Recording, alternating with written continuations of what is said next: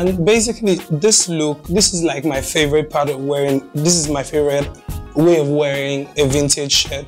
This is very appropriate to wear for some of you that you work in a corporate world but you don't have to necessarily wear a tie. This is very perfect.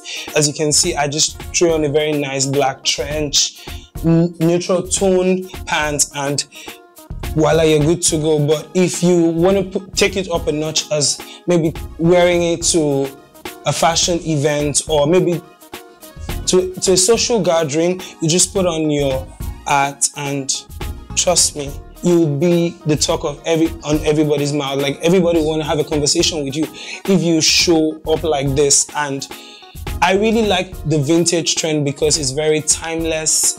You can own a vintage piece and wear it as much as you want. There's no limit to owning a vintage shirt. So I guess you guys have been able to see 3 different ways to rock a vintage shirt.